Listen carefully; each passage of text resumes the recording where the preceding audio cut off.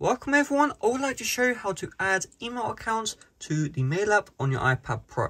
So what you're going to do, first of all, is I want you to head over to settings, and inside settings, you're going to scroll down, and you're going to scroll down until you see Mail right here. Then you're going to see accounts, tap into accounts, and you see this one right here, add account, you're going to tap into this one. Now we have the option to add whatever account we want. Just follow the on-screen instructions and you'll be good to go. I will follow them in just a bit. However, if you don't see the option to add account inside the Mail, then what you're going to have to do is tap into passwords and accounts, and then the add account option will be in this area here. With the iPadOS 15 update, they moved it, so in order to add a Mail account, you go to the Mail option, which just makes more sense. However, on the older software versions, you have to go into passwords and accounts, and then tap on add account, and you'll be good to go.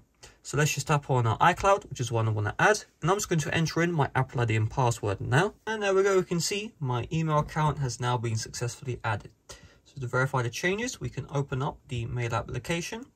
Let's go back to the inboxes, and you can see the brand new stormthetech@icloud.com. Of course, it will show your email here. We can tap on the arrow, and you can see all of this good stuff. So of course, you can tap on edit, and so if you would like to, you can hide your iCloud email, or you can hide and add all these other toggles here. So it is really up to you what you would like to do. So that's all there is to it. Thanks for watching. See you guys later. Bye bye.